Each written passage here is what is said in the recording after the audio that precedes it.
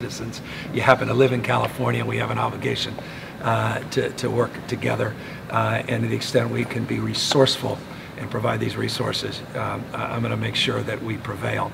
And I can assure you from a legal perspective, we have a track to do that. From a moral perspective, there's no debate on this issue, and we will blow back aggressively on the Department of Labor.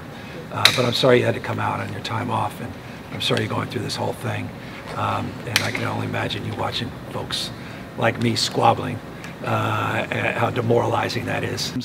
Are now dealing with issues of child care and concerns about landlords making phone calls or bill collectors knocking on their doors is a disgrace. They should be ashamed of themselves, the Department of Labor. Governor, given what you've heard from these workers today, what is your message to Washington above and beyond just the Department of Labor? Yeah, grow up and get your act together. Do your job. I mean, I don't know what more I can communicate, you know, and, you know, it is not a test in terms of the impact that this is having on the lives of literally hundreds of thousands of Californians, and the impact that's having on millions of Californians in turn, and how it puts the public safety of all of us at risk. Now, these are heroes that are not using that as an excuse not to do their job. They're doing the right thing and they're showing up. They don't have to do that under circumstances. You don't get paid. Most folks don't show up. And so I want to just acknowledge that and compliment that. But look, we're past the point of absurdity. And you saw today the tit for tat and the president and the speaker. I mean, this is embarrassing. How do you explain this to your kids? So look, if we don't get the assistance from the federal government, we have tools, we have resources in this state, and we want to do our best. We can't make people whole, but we can make them partially whole. These unemployment benefits last 26 weeks, get up to a little over $450, I think is where we cap out, and that certainly can help with some of the anxiety, some of the stress. It doesn't do everything. The message I have to the federal government is let us as states do the job you can't do for yourself. We'll have the back of the American people if you can't do your job at the federal government. Governor, about that letter that you got from the Labor Department, so they're basically saying what, they won't reimburse California? Yeah, they're basically saying, you know, tell us what you're doing. Well, I'm telling them what we're doing.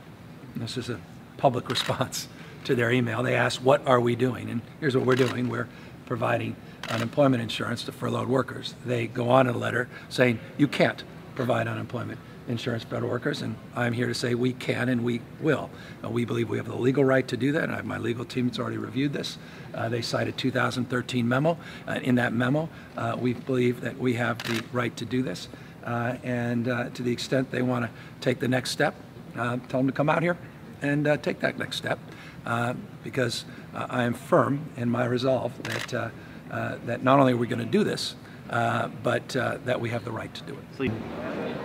To be able to explain to the governor my situation with having a for sale sign in front of my house and what me and my family are going through speaks louder than words that he's here. And it's for real that we have somebody in power that's directly connected to DC to be able to show up and try to speak on our behalf towards the president and the Congress. That this is not just affecting numbers, it's affecting people. And we're not just another statistic or another number. We're an actual person with living, breathing feelings, hopes and dreams that, you know, this is where we are, this is what we chose, this is our profession.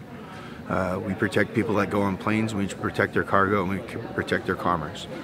And so like we've all said before, we've taken an oath to protect from all enemies, foreign and domestic. And this seems like now, hopefully, that they can protect us and defend us.